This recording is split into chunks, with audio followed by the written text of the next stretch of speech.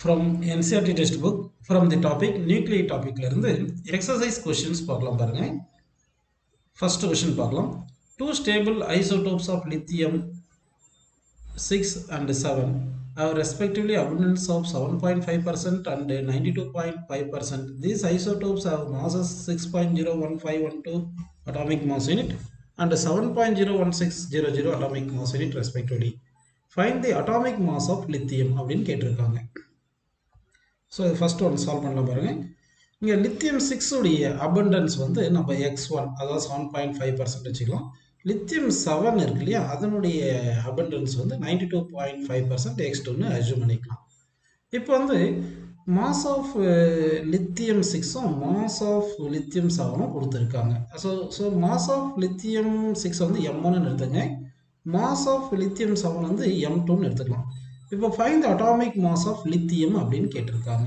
So இப்போ first ஒன்றுக்கு என்ன பண்ணணும்னா atomic mass of lithium is equal to x1 abundance into mass of lithium 6 plus x2 abundance of lithium 7 into mass of lithium 7 divided by 100. என்ன percentage இருக்குதுன்னா by 100ன்னு போட்டுக்கிறோம்ப்பா. இப்போ வந்து என்ன பண்ணலாம் x1 வந்து 7.5% கொடுத்துருக்காங்க into mass வந்து எவ்வளோ கொடுத்துருக்காங்க பார்த்தீங்கன்னா 6.01512 கொடுத்துருக்காங்க ப்ளஸ் x2 இல்லை அதாவது லித்தியம் 7 உடைய அபண்டன்ஸ் வந்து 92.5% கொடுத்துருக்காங்க into mass வந்து லித்தியம் 7க்கு 7.01600 கொடுத்துருக்காங்க டிவைட் பை இந்த பர்சன்டேஜ் கொடுத்ததுனால அதை வந்து 100ன்னு போட்டுக்கிறோம் பர்சன்ட்டை வந்து பை 100ன்னு போட்டாச்சு. இப்போ இதை வந்து நம்ம சிம்பிளை பண்ணுறோம். இதை சிம்பிளை பண்ணோம்னா நமக்கு என்ன கிடைக்கும் அப்படின்னு பார்த்தீங்கன்னா ஆன்சர் வந்து 6.940934 இன் அட்டாமிக் மாஸ் யூனிட்ல வரும். என்ன மாஸ் எல்லாமே அட்டாமிக் மாஸ் யூனிட்ல கொடுத்துருக்காங்க. ஸோ இதை வந்து நம்ம 4 சிக்னிஃபிகண்ட்ல எழுதும்போது எப்படி எழுதலாம்னா 6.4 அதாவது இந்த 9 ட்ராப் பண்ணணும். ஸோ 941 அப்படின்னு போட்டு யூனிட் அட்டாமிக் மாஸ் யூனிட்னு எடுத்துக்கலாம்ப்பா. ஸோ இதுதான் மாஸ் ஆஃப் லித்தியம் ஆட்டம் அப்படின்னு எடுத்துக்கலாம். ஓகேங்களா? சரி, அடுத்து பாருங்க. செகண்ட் வந்து என்ன சொல்லியிருக்காங்கன்னா வந்து இந்த போரான் கொடுத்துருக்காங்க. Boron has two stable isotopes, boron 10 and boron 11. Their respective masses are 10.01294 and 11.00931 அப்படின்னு சொல்லிட்டு and the atomic masses of boron is 10.811 யூன்னு கொடுத்துட்டாங்க. Find the abundance of boron 10 and boron 11 கேட்டிருக்காங்க. இப்போ நான் என்ன பண்ணுறேன்னா boron 10 உடைய abundance வந்து நான் x பர்சன்டேஜ்னு வச்சுக்கிட்டேன்னா அப்போ போரான் 11க்கு எவ்வளோ இருக்குன்னா மொத்தம் 100%லேருந்து எக்ஸ் கிடைச்சா 100 மைனஸ் எக்ஸ் இருக்கும் அப்படின்னு எடுத்துக்கலாம். இப்போ effective mass of the boron M கொடுத்துட்டாங்க. அதாவது போரான் 10 உடைய மாஸ் வந்து 10.0129114 கொடுத்துருக்காங்க. இது M1 எடுத்துங்க. அதே மாதிரி போரான் 11க்கு 11.00931 கொடுத்துருக்காங்க. இது M2 எடுத்துங்க. இப்போ நம்ம ஆல்ரெடி இந்த ஃபார்முலா யூஸ் பண்ணியிருக்கோம் இல்லையா, effective mass with abundance of isotopes, இந்த ஃபார்முலா நம்ம யூஸ் பண்ணிக்கணும். ஸோ இந்த ஃபார்முலா யூஸ் பண்ணோம்னா பிக்கு வந்து என்ன வரும்னா மொத்த mass M is equal to first வந்து போரான் 10 வந்து எக்ஸ் பர்சன்டேஜ் இருக்குது அதனுடைய மாஸ் M1 போட்டுங்க ப்ளஸ் போரான் 11 வந்து 100 மைனஸ் எக்ஸ்ன்னு போட்டுட்டு அதுக்கு மாஸ் வந்து M2 போட்டுக்குங்க டிவைட் பை 100ன்னு போட்டுக்கலாம். ஓகேவா? சரி, இப்போ இந்த எம் வந்து சப்ஸ்டிட் பண்ணலாம். இந்த எம் கொடுத்துருக்காங்க இல்லையா அது எவ்வளோ 10.811 அப்படின்னு போட்டுட்டு இந்த 100 இந்த பக்கம் கொண்டு வந்துட்டீங்கன்னா இன்ட்டு 100ன்னு வந்துடும். கரெக்டாக? Is equal to X into M1. M1 எவ்வளோ கொடுத்துருக்காங்க 10.01294 கொடுத்துருக்காங்க ப்ளஸ் இந்த 100 into 100 minus X into M2 போடணும். M2 எவ்வளோ 11.00931 அப்படின்னு போட்டுக்கலாம்.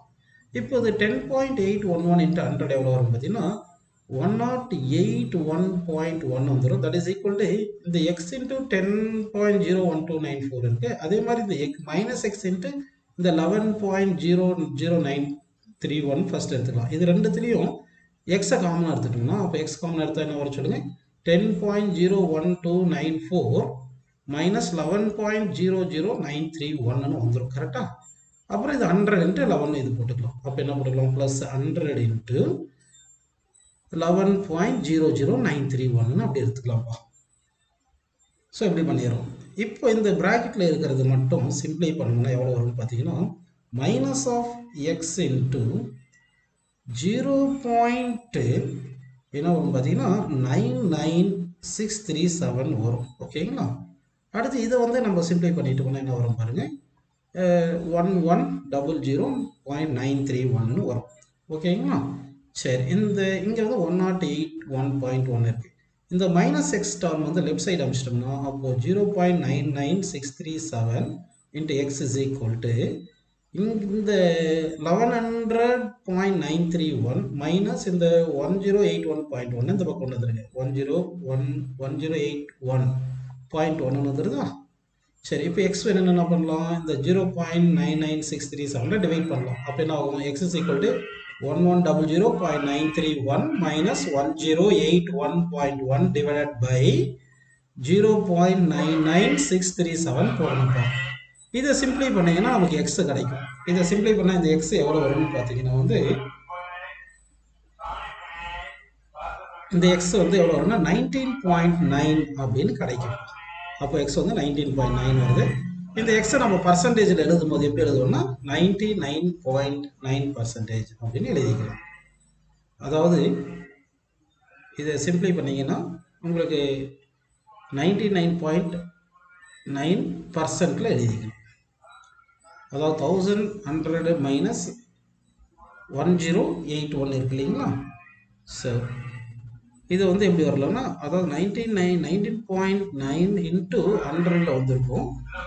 இது பர்சன்ட்ல எழுதும்போது பை 100 போட்டுப்போம். அதனால தான் 99.9% அப்படின்னு கிடைக்குது. சரிங்களா? ஸோ அப்போ வந்து எக்ஸ் என்ன வரும்னா 19.9% அப்படின்னு நம்ம போட்டுக்கிறோம் எக்ஸ். அப்போ வந்து இது வந்து போரான் 10 உடைய போரான் 10க்கு வந்து என்ன வரும்னு சொல்லுங்க? அபண்டன்ஸ். அப்போ போரான் 11க்கு வேணும்னா போரான் 11க்கு என்ன பண்ணணும்? 100 மைனஸ் எக்ஸ்ன்னு போடணும். அப்போ 100 மைனஸ் எக்ஸ்ன்னு போட்டோம்னா என்ன வரும்? 100 மைனஸ் 19.9 போடணும். ஸோ இதை கழிச்சா என்ன வரும்னா 80.1. அப்போ போரான் 11க்கு வந்து என்ன வரும்னா 80.1%. அப்போ அபண்டன்ஸ் ஆஃப் போரான் 10 வந்து 19. அதாவது போரான் 10க்கு வந்து 19.9.